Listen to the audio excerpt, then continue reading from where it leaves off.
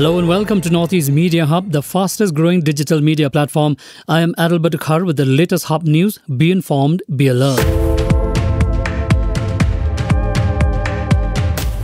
Meghalaya Chief Minister Conrad K. Sama inaugurated the second edition of the Shillong Literary Festival as part of Shillong Cherry Blossom Festival 2022 at Wards Lake here on Monday. Speaking on the occasion, the CM said Wards Lake, coloured in cherry blossom pink this year, will add to the beautiful discussions that will take place at the Literary Festival.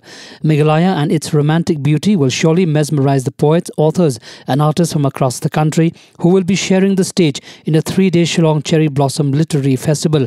I hope the beauty of Shillong and its people will inspire them in their art, he said.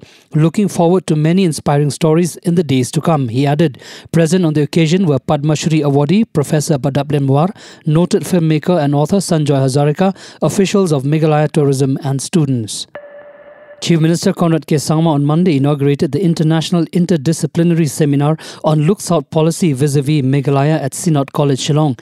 In his inaugural address, the Chief Minister said the Look South policy is most important for Meghalaya and the country, and added that if Act East policy has to be really put in letter and spirit, then it cannot be an Act East generic policy.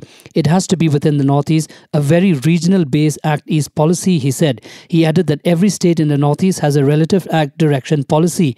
There are basically 3 zones for economic activity in the Northeast which have their own challenges and requirements and opportunities, he said. He further added that there is a huge scope in agriculture by developing a good value chain system and creating an economic interdependence.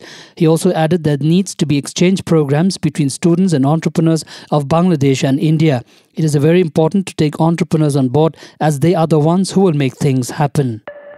A 45-year-old mother of 2 has proved that age is just a number by cycling solo about 4,000 kilometers from Gujarat to Arunachal Pradesh in about 14 days.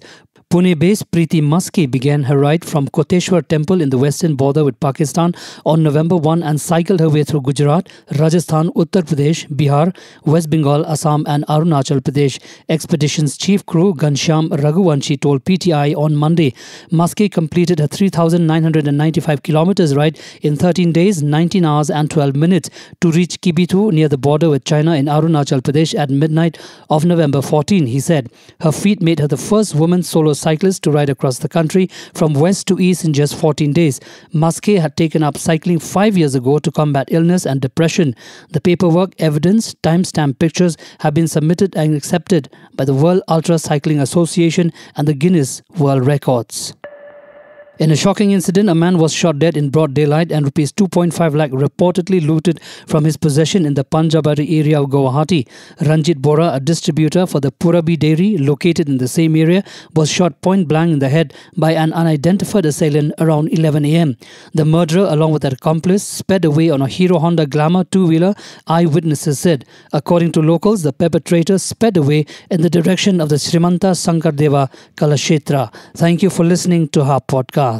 For latest news and updates, follow us on www.hubnetwork.in. Download Hub News app in your mobile from Google Play Store and Apple App Store. For promotion and publicity, write to us at info@hubnetwork.in. Thank you. Kublai Shibon, Mithela.